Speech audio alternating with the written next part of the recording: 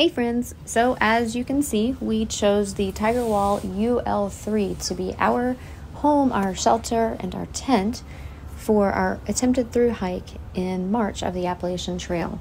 We originally started out with the Big Agnes Copper Spur UL3, and I have to tell you, I love that tent. It is sturdy, it has taken us to many cool places and has held up really well for us. But ultimately, it's just pretty heavy. All in, that tent comes to about a little over 4 pounds and substantially heavier when wet. Next, we tried the XMid Pro 2 Complete Dyneema tent. We thought that would be the better option for us because it doesn't hold water when it's wet, and all in, that tent is about 22 ounces. Pretty amazing, right? And as amazing as that tent really is, unfortunately, it just wasn't quite big enough for the two of us. Maybe if it was just for a couple of days, even, a longer section hike, but for 6 months, it just was too small for us to be comfortable in.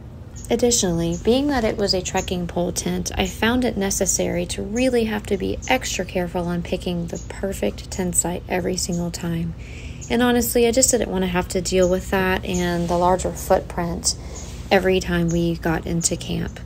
So ultimately, because we love Big Agnes, we decided to try out the Tiger Wall UL3. This tent comes at just under 3 pounds.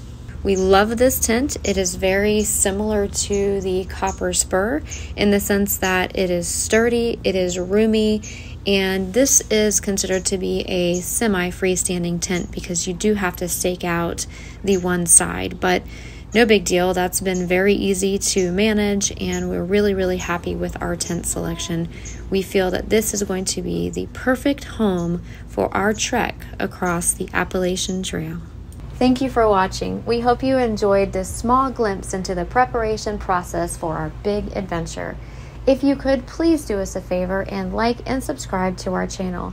It would really help us out. Thanks so much, and happy trails.